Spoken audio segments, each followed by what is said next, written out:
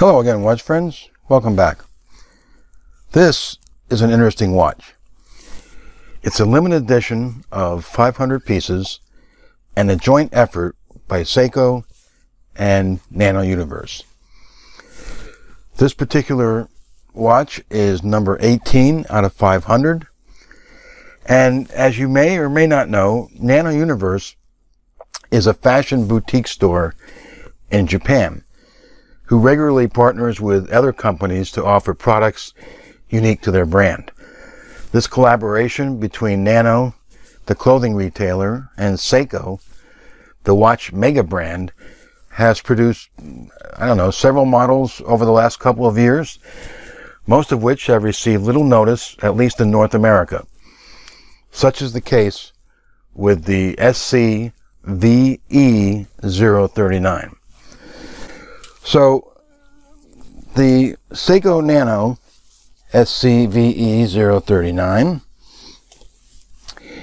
is a really attractive, kind of cool looking watch. So, if we look at some of the specs on this watch, the diameter is 42 millimeters from this side to this side, not including the crown. It's got a thickness of 12.5 millimeters. Not large, but still larger than some. And when you look at the lug-to-lug distance, which is from the end of the two lugs, from here to here, that is 49 millimeters. By the way, I think that the lug-to-lug distance on a watch, that dimension, is probably the most important dimension of a watch in terms of how it will fit on your wrist. Because it really takes into account the shape of the lugs. Are the lugs sticking straight out? Are they curved down? So that really determines whether it's going to fit on small, medium, or large wrists. Finally, the strap size is a 20 millimeter strap. So changing straps would be fairly easy to do on this SCVE039. So the applied numerals are quite large, as you can see, and it's really easy to read these numbers. They're fully loomed, as are the sword hands, the hour hand and minute hand, and it's got a really attractive needle style seconds hand. Of course, this watch is an automatic. It's got 23 jewels. And perhaps the most striking thing about this watch is that the case is all black PVD. And I know some people criticize PVD coated watches, and by the way, there are many brands and models available that have PVD coated watches, but people criticize them as potentially showing more wear, since a poorly applied PVD coat can scratch or wear off. I have no long-term experience with this watch in that respect, but and I have not seen any negative comments to that effect about this watch on various websites and watch fora. There's a date window at 6 o'clock, and what's nice about that is that it doesn't look out of place. It's not odd, and it really is, I think, rather unobtrusive. Black letters, a black number on a white background, fits in nicely, and if you weren't looking for it, you might actually miss it. Seiko uses their Hardlex crystal to cover the dial, and one of the neat aspects of this watch is the tinted exhibition case back. It looks cool and is a unique detail that you don't often find on inexpensive watches. So let me pull the strap away a little bit here so you can see what the case back looks like. There it is. And if you look closely, it's very difficult to see with this lighting, but it is a tinted or smoked case back under which you can see the movement, just barely in this lighting. It's better seen in up close and personal. Also, there's a plastic covering which makes it a little bit more difficult to see it.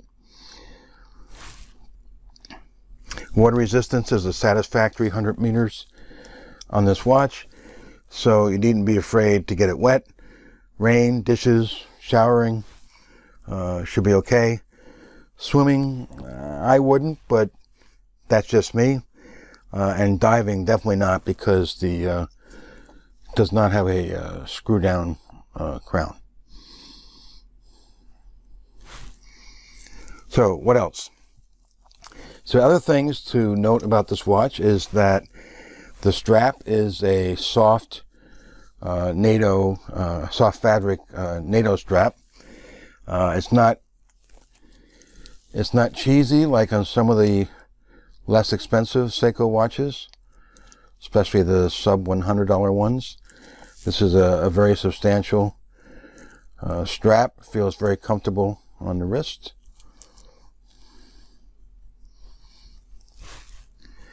The buckle is also black PVD, and you can see that it says Seiko on the end of it. And one of the most talked about features of this watch is the loom. The loom is simply incredible.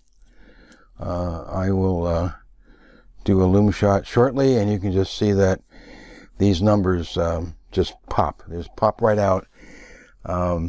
Once the watch is the dial is fully charged, maybe about 30 seconds under a light, the loom lasts for hours, easily through the night on one charge.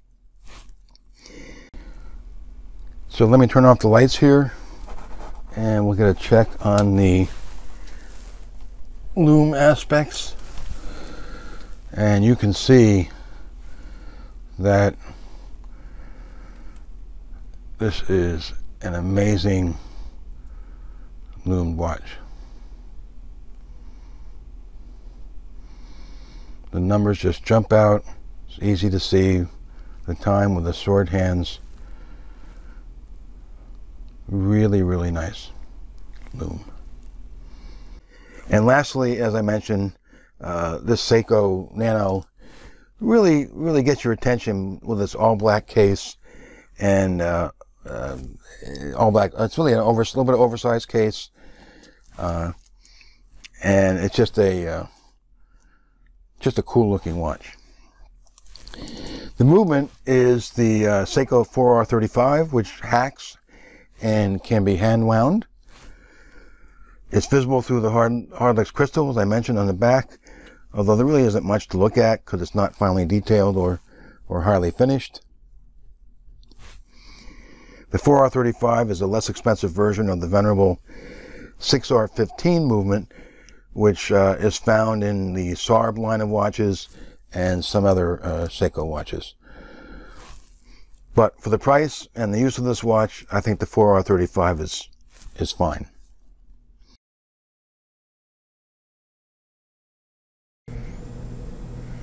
So I put the Seiko Nano Universe SCVE039 on my time grapher, and as you can see, it's really quite amazing for a movement that's as inexpensive as this one is, the 4R35, to have such good results. You can see that it's doing about 0 to +2 seconds per day accuracy.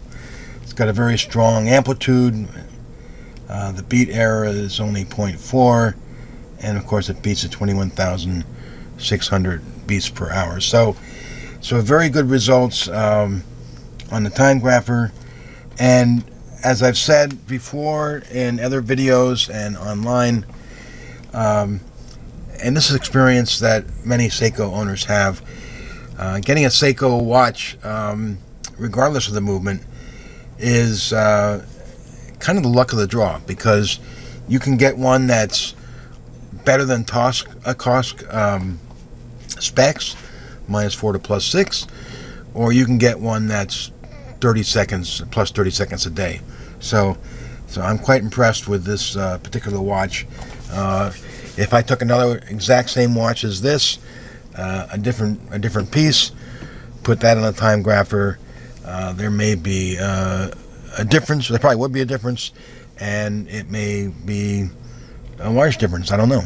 Anyway, very good results for this this watch.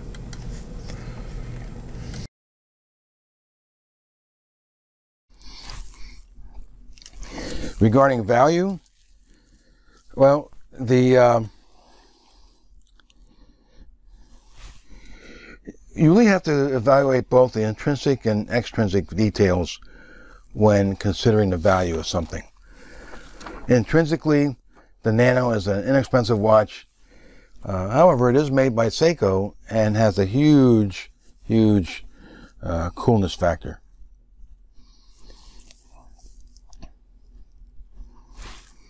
Extrinsically, well, what other watches at or about the same price compete with the Seiko?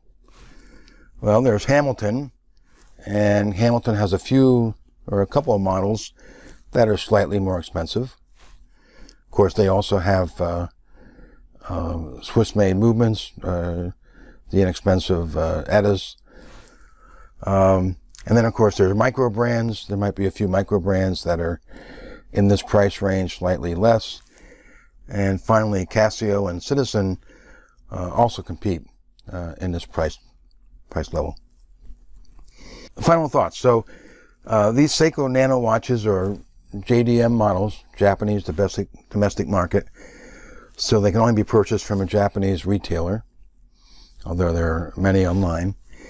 Current cost for this watch is about $300 to $350, depending on tax, shipping, etc. If you can find one. I believe this was a 2016 model, maybe a 2017 model, I'm not sure which, but I'm not sure if these are still available. And since new models are introduced every year or so, that Nano does a collaboration, and there are quite a few different versions of the Nano Seiko watch. A collector's market has arisen on these Nano pieces. So there it is, the Seiko Nano Universe SCVE039. It's really a nice, slightly rare Seiko piece that is both a great value and would definitely be a conversation piece. By the way, this particular brand new unworn piece is for sale. Contact me if you're interested. So thank you for watching, and I'll see you next time.